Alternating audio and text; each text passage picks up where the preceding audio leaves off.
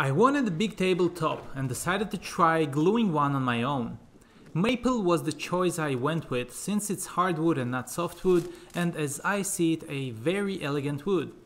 I picked up the boards directly from Menards. It's a 1x8 and priced at around $50 per board. I keep searching for imperfections. The problematic sides will be the bottom. I don't want to see any dents or scratches on the top. This board cannot be at the edge, so I will put it in between, somewhere in the middle. I want nice edges on the sides and nice boards on the top.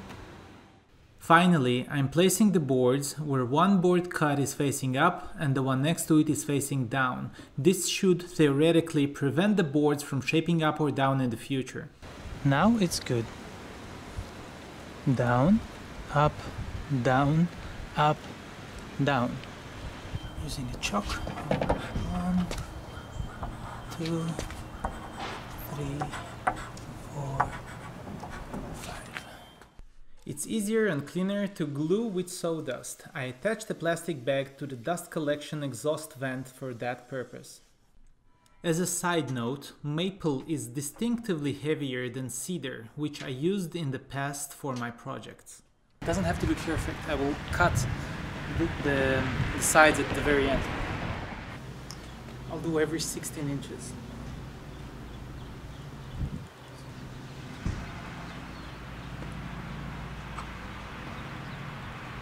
The measuring tape has red lines or red markings, so I can see where is 16 inches every time.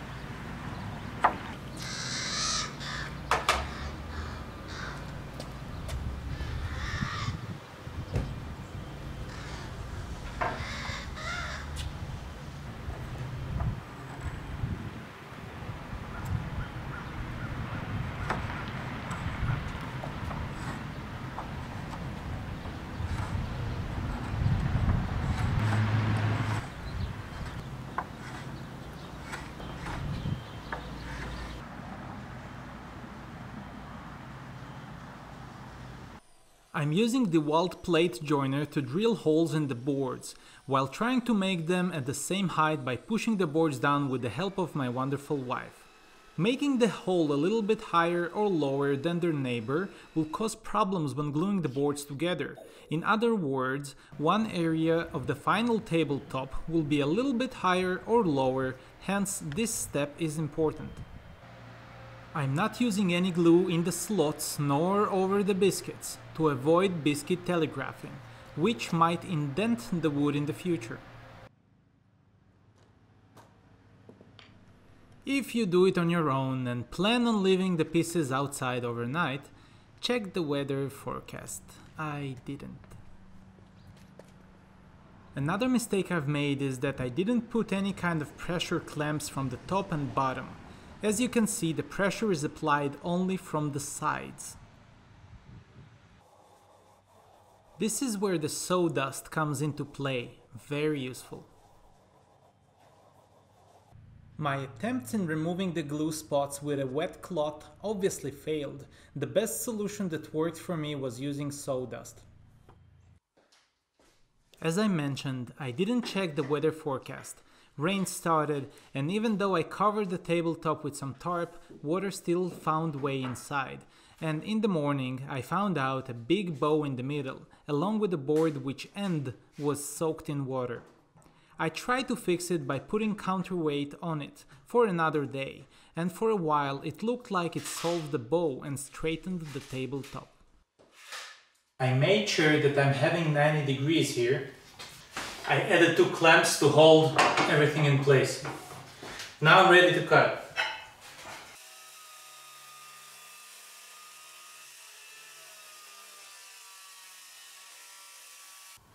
Now that the first side is cut, I need to cut the second one. I decided that the length of my table will be 90 inch.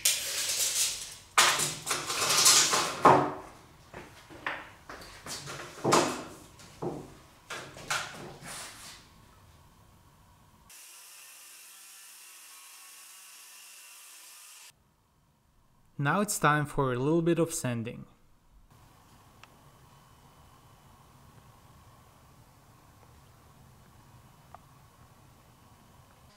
I started the sanding process all the way from 40 to 320 paper grit. I wasn't pressing on my orbital sander and was moving at a speed of around 1 inch per second. Also, I set the sander speed to max. It took me around 4 hours.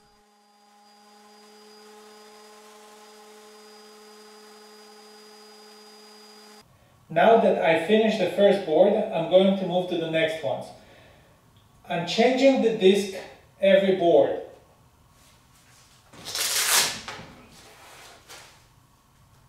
This wood is gorgeous. I'm usually working with softwoods such as pine and cedar. This is hardwood, maple.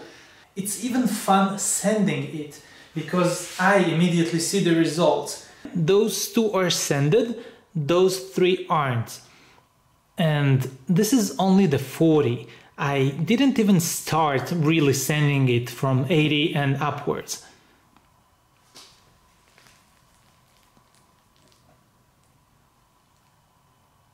Such a beautiful wood.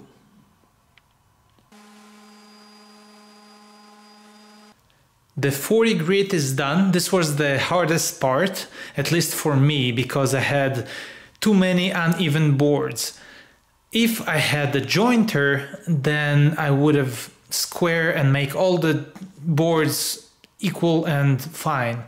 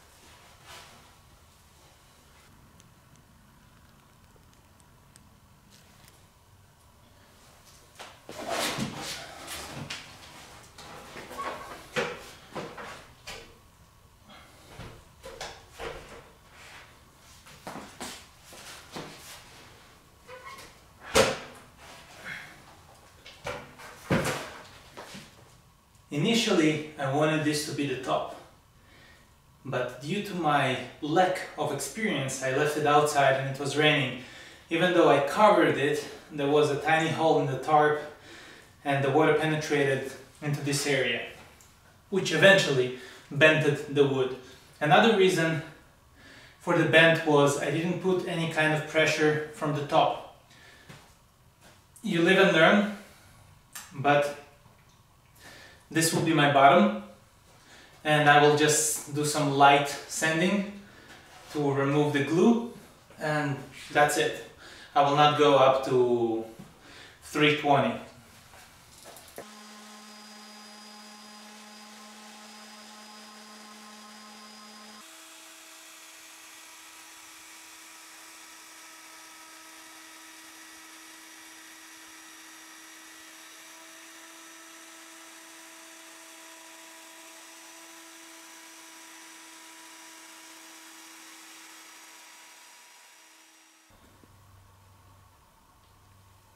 If you're planning on using this tech cloth in your project, make sure to use one-time gloves as this stuff is really sticky.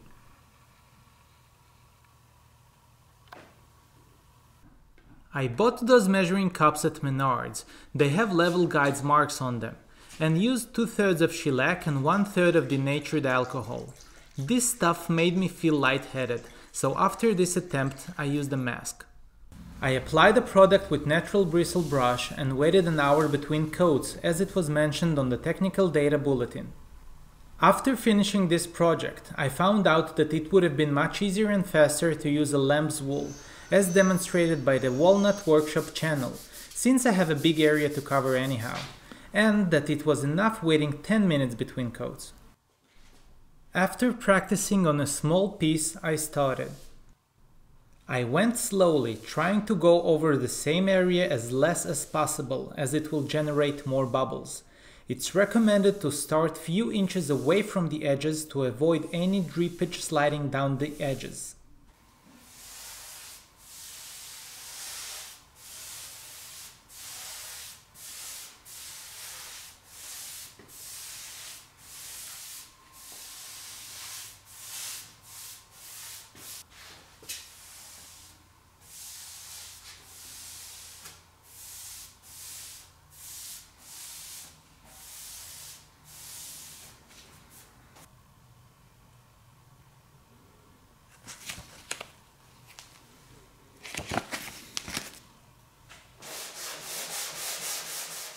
I probably used much more product than I should have, and that's why my sanding process had those leftovers.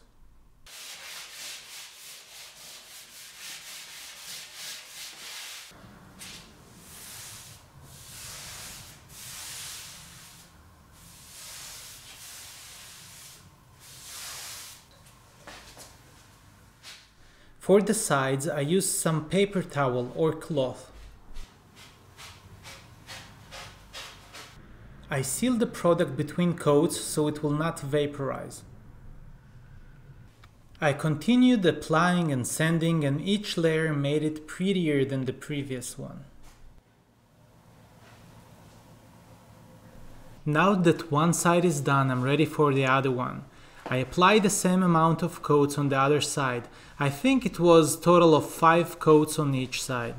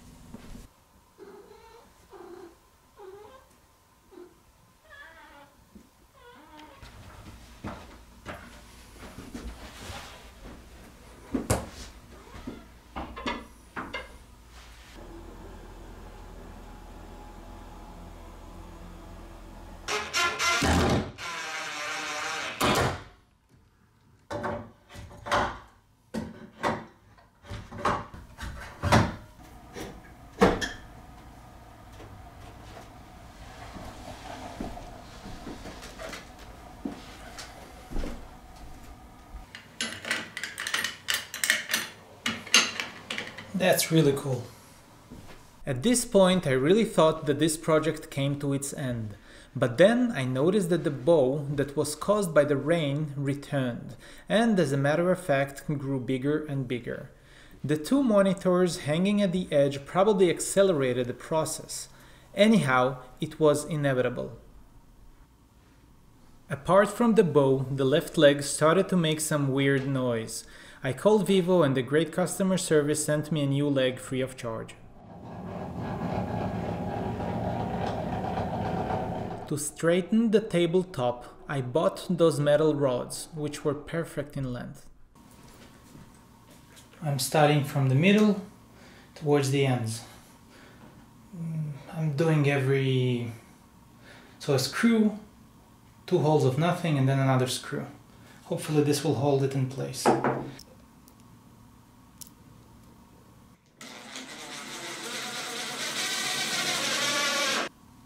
I'm driving the screws in with the lowest speed, which is 1 in my case. I'm making sure that each board is having at least 2 screws in it. In this case, this one has 3, this one will have 2, but at least 2. I position the metal piece in such a way that I will have at least 2 holes connecting to the metal frame of the table. Unfortunately, I can't position it in all the 4 holes because the gaps here are not the same as the gaps here. So I fixed this problem. I don't have cap. I don't have a cup here, but I do have here. See, much smaller right now, but I don't want any bow or cap. On the other side, you can see how bad it is.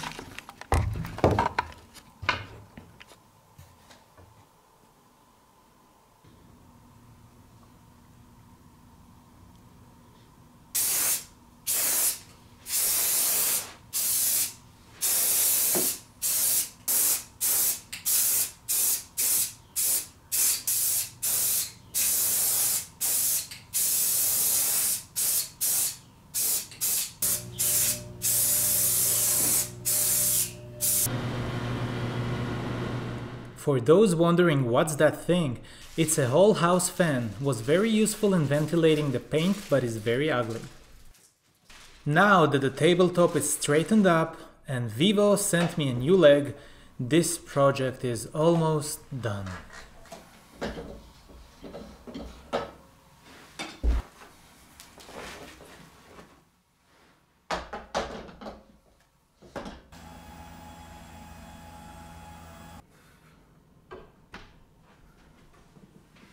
Time taken, around 4 days.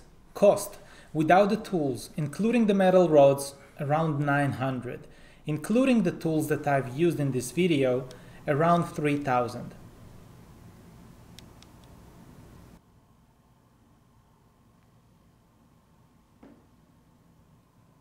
If you're interested in seeing how I installed this hardwood floor, including issues I faced and solutions I came up with, and if you like learning how I installed this gorgeous poplar wall and ceiling, the LED lights and the girl with the pearl canvas and frame, stay tuned, I will upload those videos soon.